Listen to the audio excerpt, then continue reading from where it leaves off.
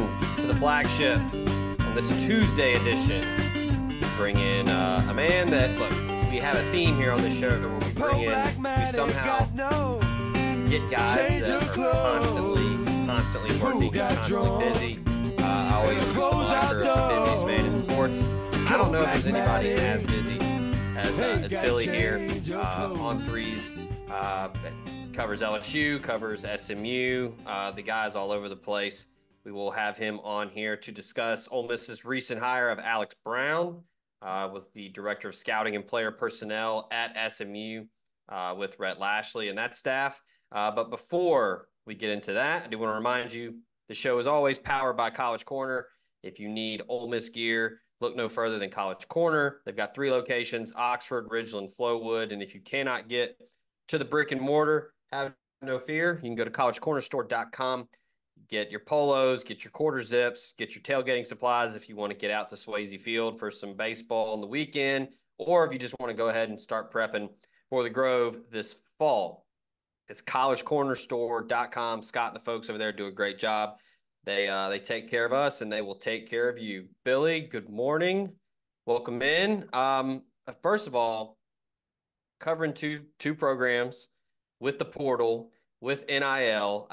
I mean, a lot of people love this wrinkle that has been added to college sports. Me in particular, because it keeps us busy.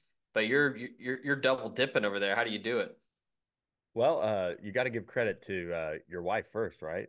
That's that's the number one for Absolutely. most of us that do this job. You know, we have to have those people by our sides, or be super single and work hard and play hard. So it's two formulas there, I guess you could do it. But no, it's I guess it's just trying to prioritize what's important to our subscribers.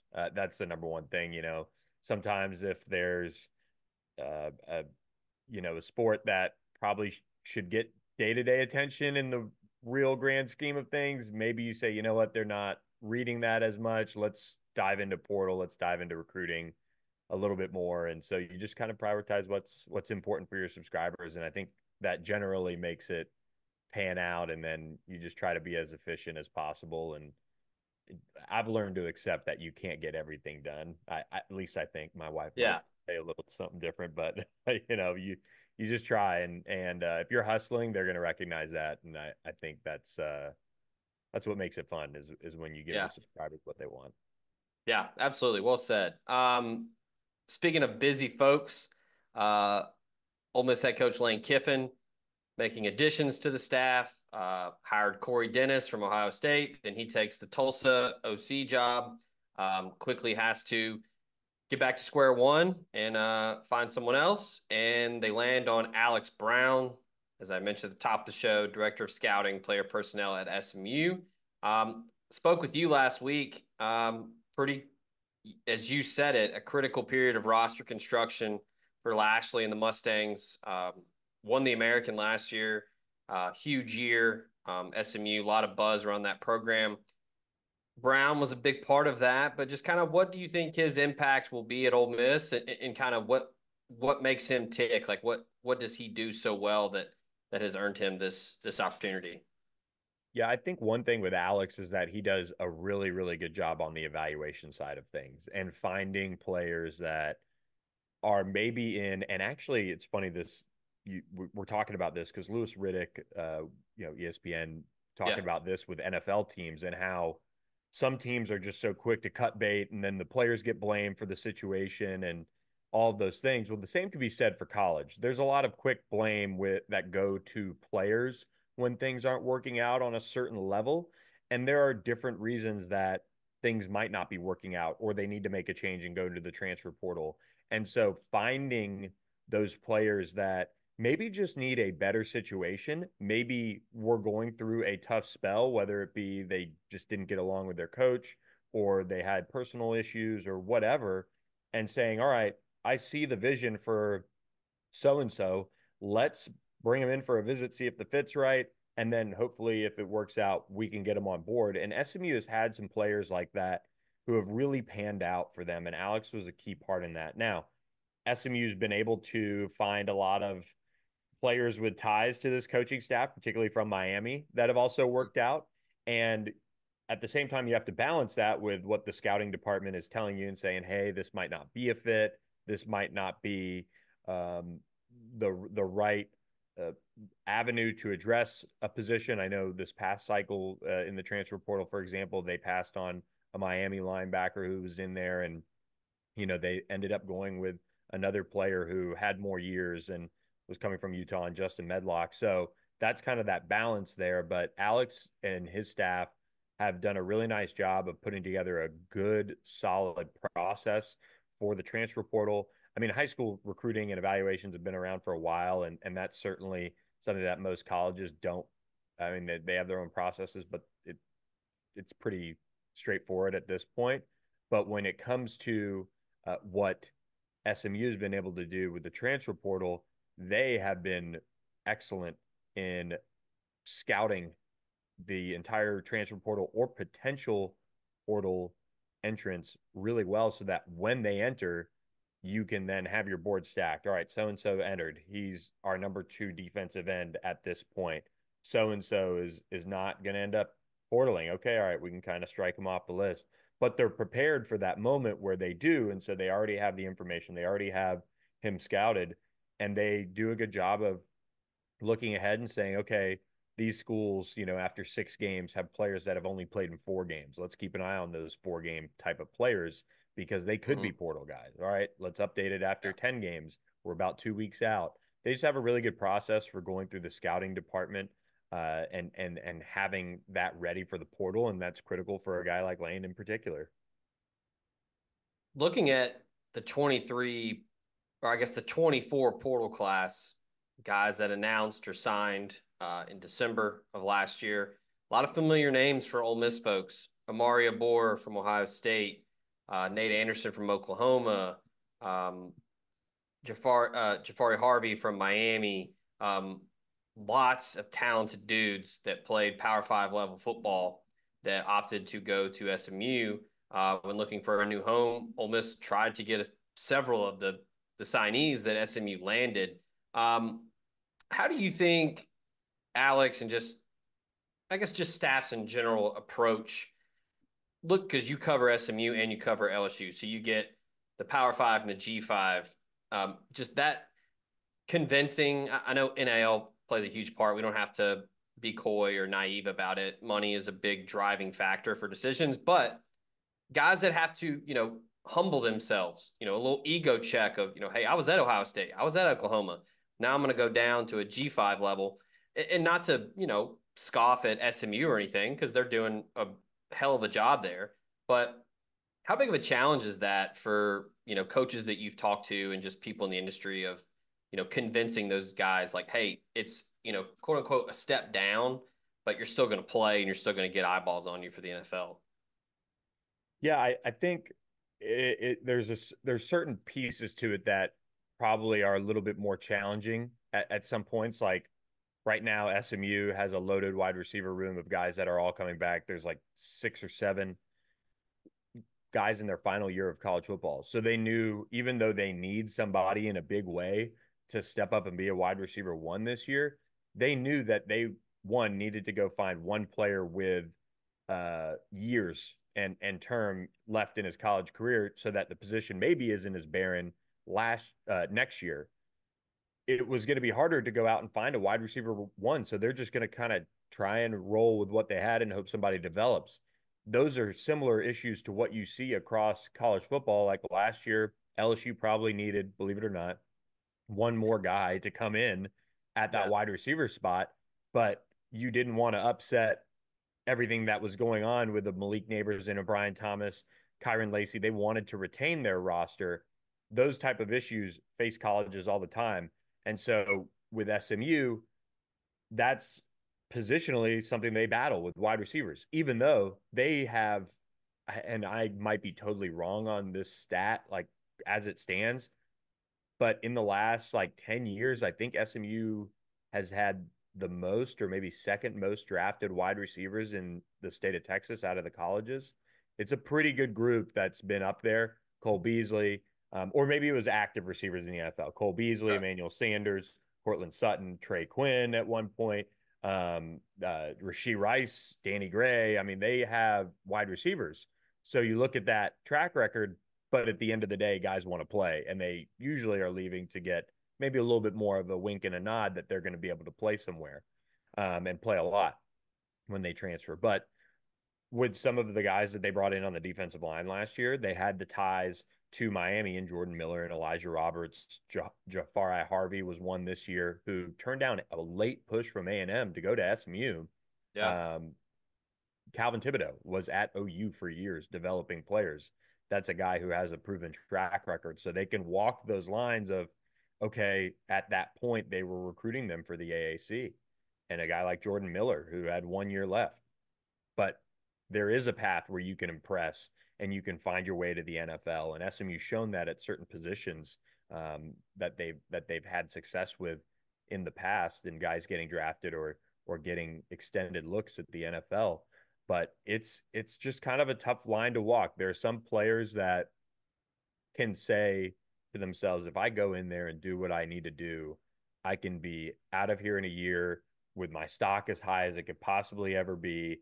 And that's my goal. And that's what Jordan Miller did. He ended up getting a Shrine Bowl invite, and he's probably going to be a guy that maybe could sneak into the late rounds being drafted as a nose tackle. But he played his best college football this year at SMU and put some great film together against TCU, OU, even Boston College. He was a guy that they really relied on, and now his stock is, I mean, I don't think it would have gotten much higher at Miami if he had stayed one more year. So Sure. he's an example of when you can drop down and shine that much, it can pay off for you. And so there's also guys that want to come back to Texas and play out the rest of their college careers. And so there's a bunch of different pieces to it. But the G5 thing for SMU in the past was an issue with certain players. I mean, Baylor snagged, he didn't end up doing anything, but who's the tight end? Jake Roberts, who I think ended up catching about 150 yards of passes, whereas SMU has like its last 3 starting tight ends are all in the NFL. They're going to have another one in RJ Maryland go eventually. So he ended up basically silencing to SMU and then ended up going to Baylor, and Keytron Jackson was the same way, and he didn't do anything at Baylor. So it's one of those things. I mean, sometimes the grass isn't always greener. And I mean, you look at a guy like Branson Hickman and Marcus Bryant, who are in the portal, 2 offensive linemen who have started 30-something games. You look at some of the stats around guys who jump up from group of 5 to Power 5, who were all conference, and their percentage chance of being drafted or ending up on a training camp roster actually goes down. So sometimes it's a tough line to walk with all of that. The College Corner is headed to Oxford. Stop by their new location in the Oxford Commons off Sisk Avenue. They'll have 4,000 square feet of Rebel gear ready for your trip to the Grove. On your next trip to Oxford, stop by the College Corner or our other great locations in Ridgeland and Flowood. Hats, shirts, polos, pullovers, sweats, t-shirts. College Corner has it all. And as always, you can visit us online at collegecornerstore.com. That's collegecornerstore.com. The College Corner, where your game day apparel meets. Call Drew Moak of USA Benefits Group. He can help you with any of your health insurance needs. Drew is an Ole Miss grad located in Mississippi and licensed in 7 states. He works with the nation's 2nd largest health insurance brokerage with access to 35 different carriers, regular health plans, to life insurance, to dental and vision, and even Medicare. He has it all covered. Now more than ever, it is critical to have a health insurance agent who is local and accessible. So call Drew Moak at 601-953-8449. 601-953-8449 and get your free quote today. The car buying process can be a lot. I know, I've been there. You just want to get in and out with a new car and the best deal. Simple. Allen Samuels Chrysler Dodge Jeep Ram of Oxford keeps it simple. They're going to take care of you, get you in and out with your new vehicle with a great deal. Their inventory right now is priced to sell, and what separates Allen Samuels Chrysler Dodge Jeep Ram of Oxford from any and all competitors is they aim to address each of your needs with the utmost respect, care, and attention to detail. Contact them today at 662-234-8000. That's 662-234-8000. Stop by and see them in person at 2201 East University Avenue in Oxford. That's Allen Samuels Chrysler Dodge Jeep Ram of Oxford to find your next perfect car, truck, or Jeep. Alan Samuels. Let's be friends.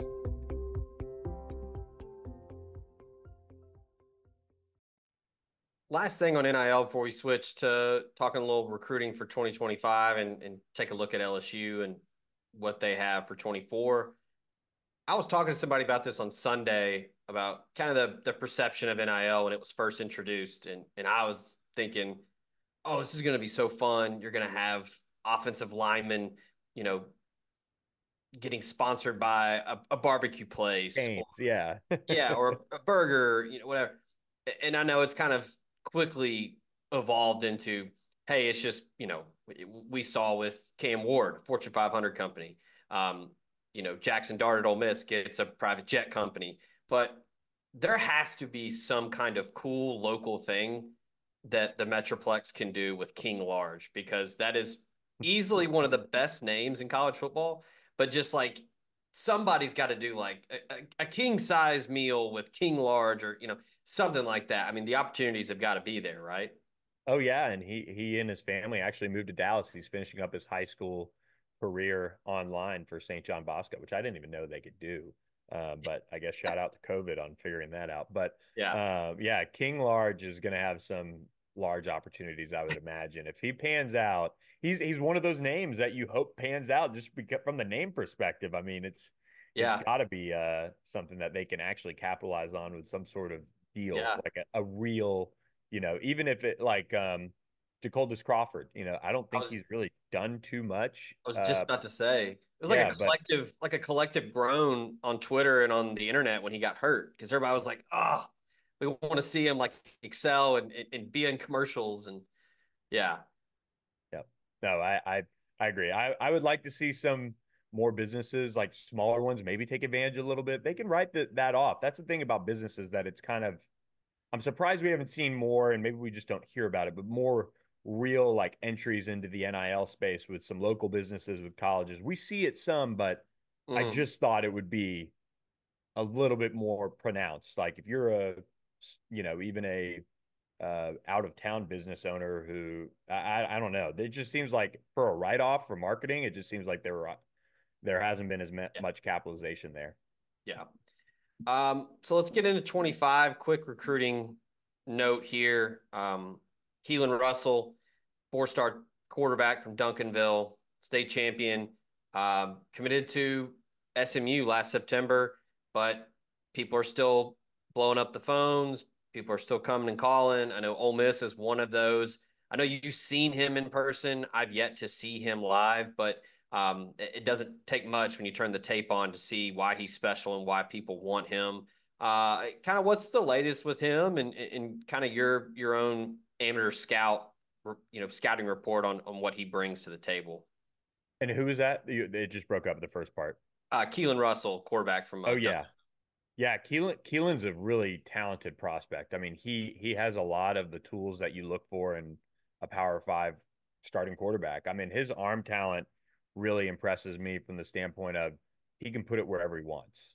And I think that's really important at the next level. And he's got an ability to move around, an ability to extend plays. He's in an offense with loaded playmakers, so there is that piece to it. But his offensive line isn't one that I sit here and say, oh, this is a monster offensive line. That he kind of ran for his life at certain points this year and was able to make those off schedule type of throws and make them look really impressive. So I like the fact that he's just scratching the surface on his talent.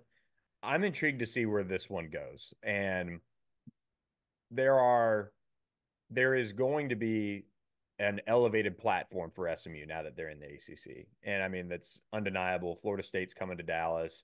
They're going to Louisville. They're playing a good out of conference schedule, all of those things. But will Texas A&M end up turning up the heat? I know A&M's trending for Hassan Longstreet. Texas already has KJ Lacey committed, but will those guys stay committed? Will those guys, be a part of a 2-quarterback class? Those are things that I'm kind of watching.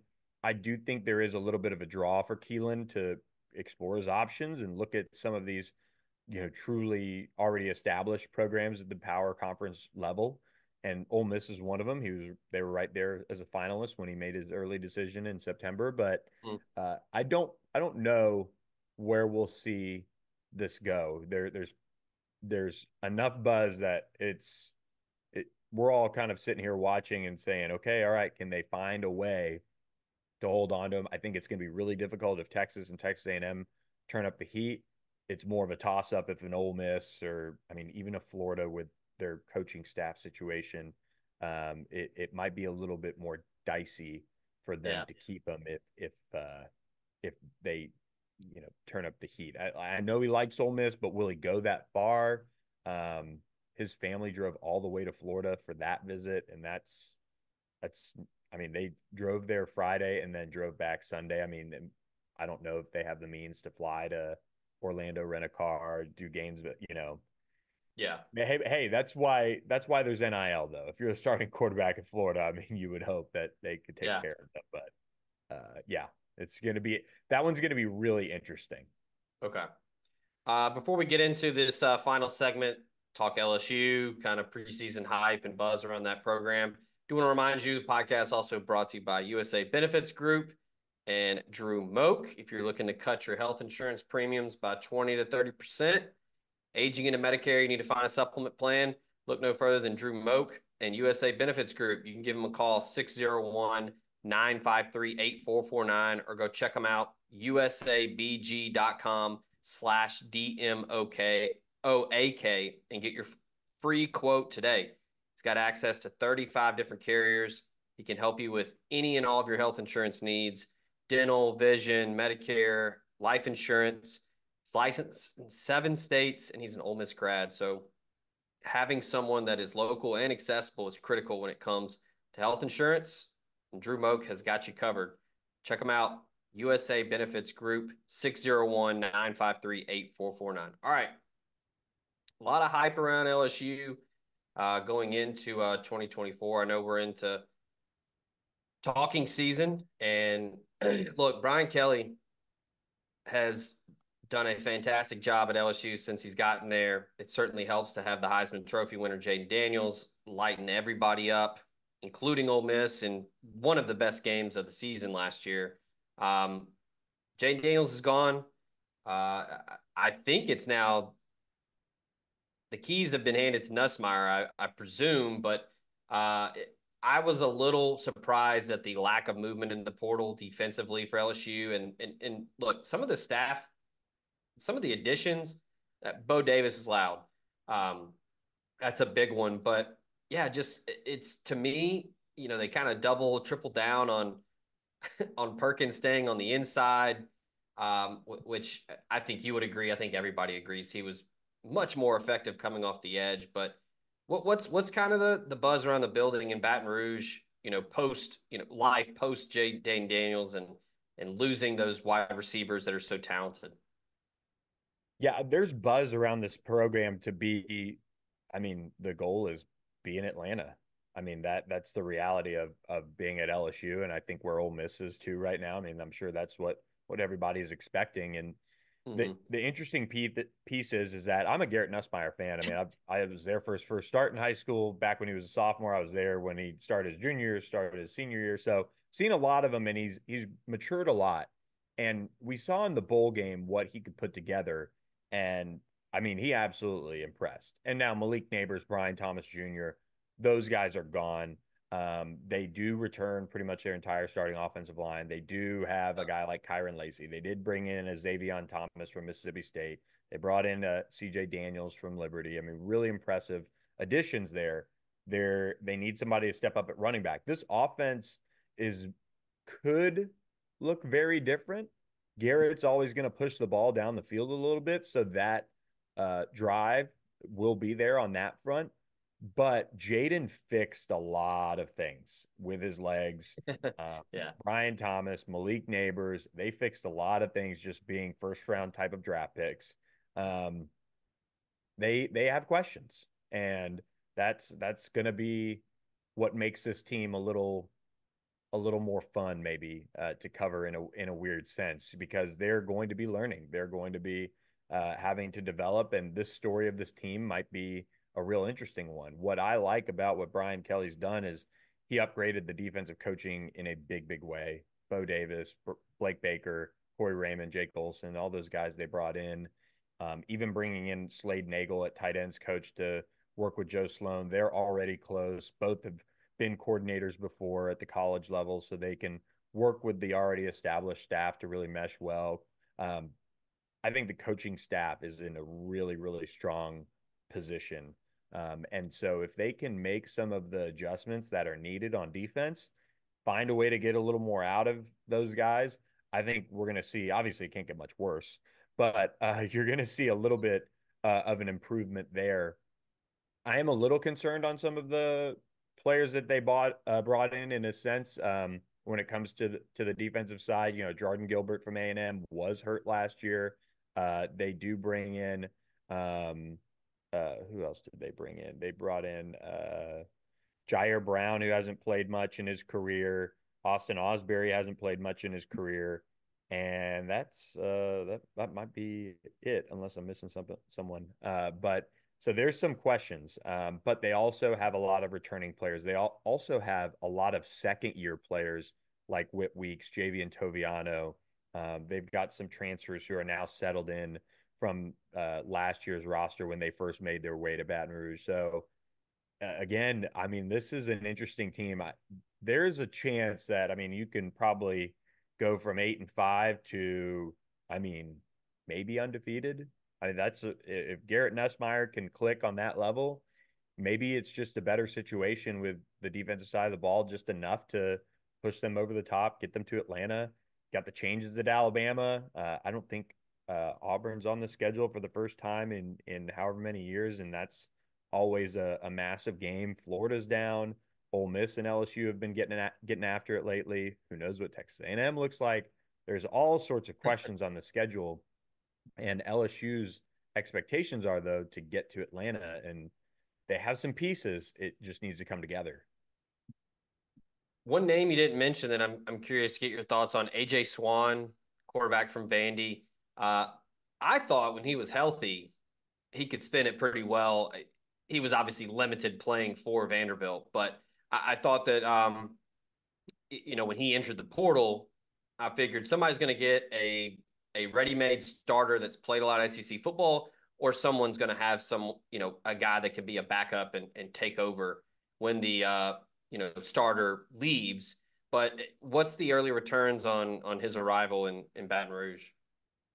Yeah, I still think this is Garrett Nussmeier's car to drive into the season. We'll see what kind of car it ends up being offensively. But AJ Swan is kind of a veteran guy who they feel good about having on the roster. He's still got to learn the offense. He hasn't been around as much, and he's going through that change. And they only had a few spring practices before spring break, so they're just getting back to it tomorrow.